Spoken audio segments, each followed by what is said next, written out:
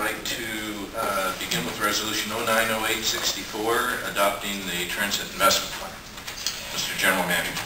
Thank you, Mr. President, board members. At one level, I think one can see the Transit Investment Plan, this fairly thick document that you all have, and kind of ask, well, what does that really do? What does it affect? How does it?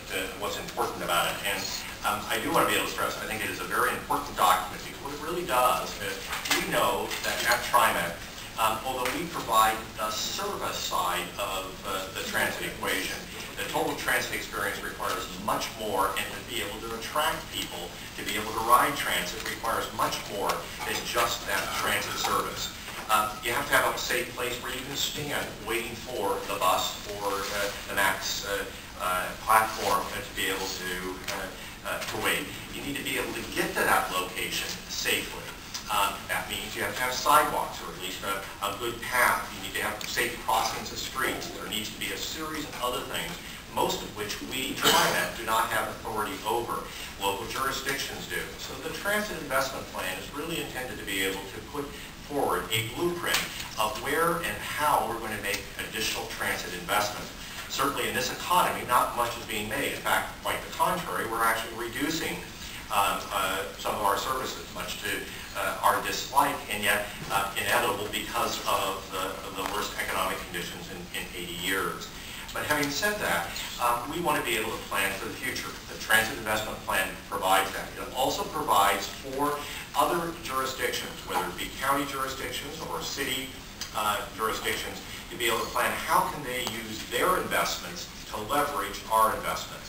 We recognize that line 57 in Washington County coming into Multnomah County is a very good example of where partnerships are able to ensure that 1 + 1 equals more than 2. That is, with Washington County, the City of Beaverton, the City of Hillsborough, the Oregon Department of Transportation, and TriMet, we were able to make a number of improvements along the TV highway, such as extending sidewalks, making for better, safer crossings of streets, and a series of other things that encourage transit use on that alignment. This plan really gives the blueprint for other jurisdictions to likewise make those leverage investments that we've all gained by having put together. I would highlight some of the specific elements within the plan that are there. First is that it is re-stress for you. It's a 5-year plan. That really means it's kind of a midterm. It gets updated annually. It talks about how and where we're going to make investments. It really gives, as I said earlier, a blueprint for how local jurisdictions can, by making some of their own investments, move forward with their own investments to leverage ours. It also talks about other priorities, such as providing transit tracker information, how to be able to make that work even more effectively. Currently, 1.4 million calls a month coming to Transit Tracker, and it talks about that. Our trip planner, which really assists people in making trips, so they can put into, on our online trip planner, they can put in where they're coming from, where they're going to. It gives both walking directions as well as transit use directions, and becomes very, very important.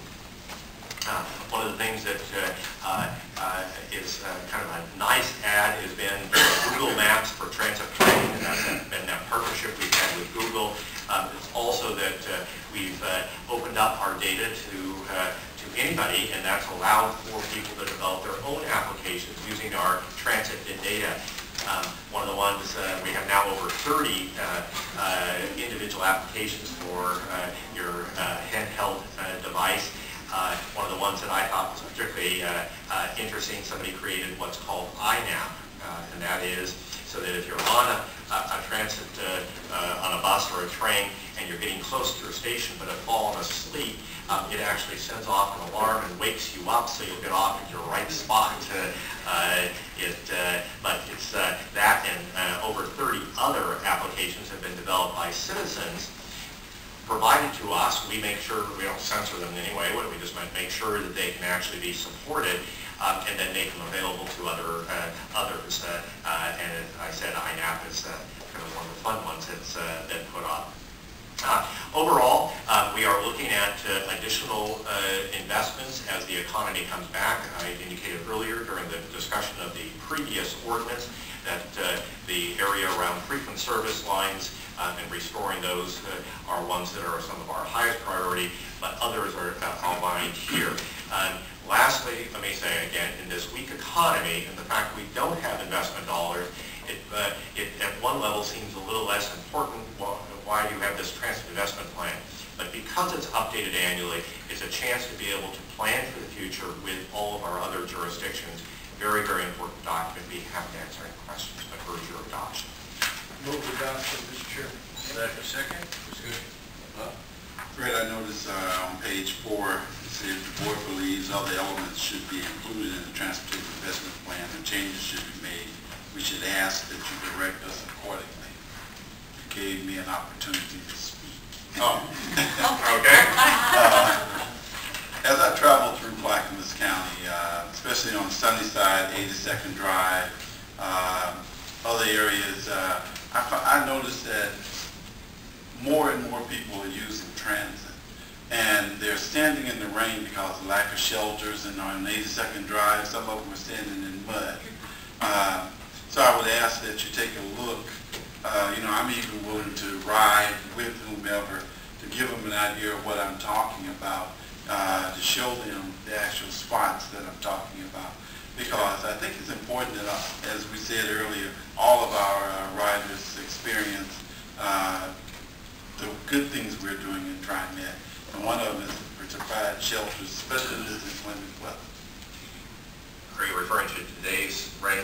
The answer is we'd love to take you up on that. We obviously, in the Transit Investment Plan, talks about a whole series of elements about how to get to things like shelters. We generally, just because we have about, I want to look at also, Carolyn, about an eighth, a seventh or so of our bus stops have shelters. When we look toward adding them, and we do add shelters, we look at how many boardings we have at those and try to be able to put it where most people use it. But we'd always like more education, so we will be happy to work with you. Okay, I just want to mention that the Transit Investment Plan has been a useful tool for me in using with local jurisdictions, being the impact board member from TriMet. I've also come to appreciate how integrated land use, transportation, pedestrian connections, those kinds of things are to the success of the design of the system, are to the success of transit and rolling out transit in all areas. So I think it's a useful tool. Okay, very good. Further discussion. All those in favor?